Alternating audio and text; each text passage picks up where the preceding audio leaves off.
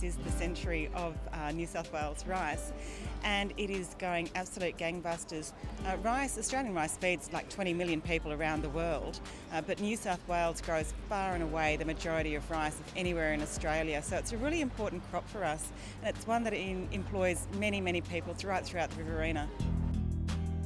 As an industry, the growers have had a big input into it, and we're taking everyday challenges as they come and trying to streamline everything.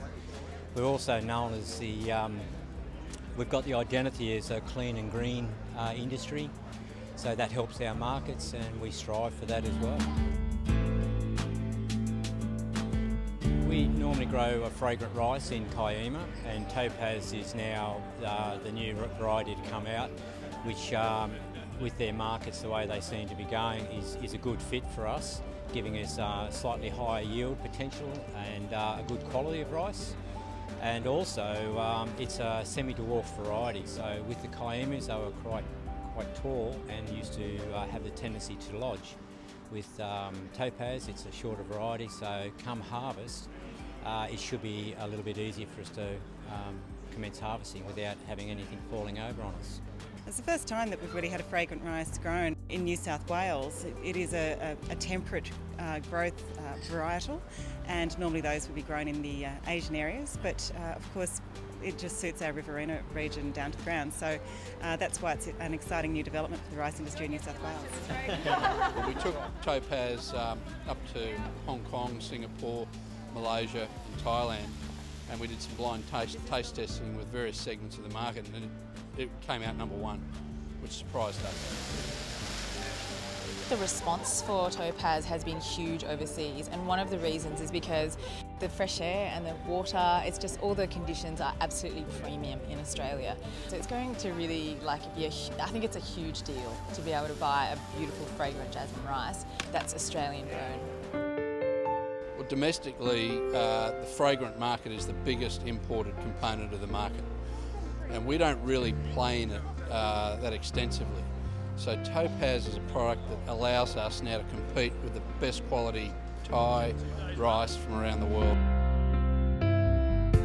By the next harvest we'll have commercial quantities, so harvest will be March.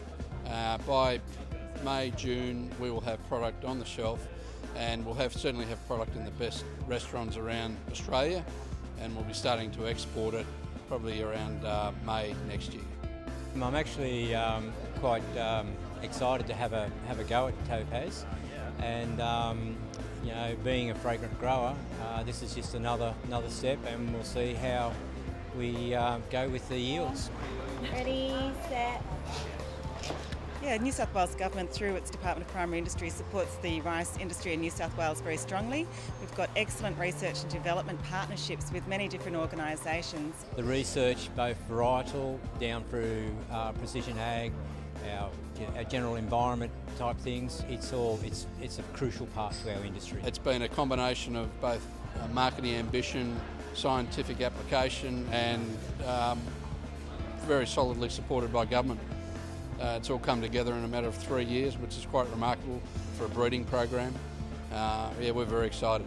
The growers were telling me how they've worked, and the scientists, that they've worked really hard to hit all those really intense jasmine notes, which is I guess harder than we realise. But they've done it, and it's just really such a beautiful rice, just so beautifully floral and fruity, and it's got a beautiful bite to it, so it's absolutely gorgeous.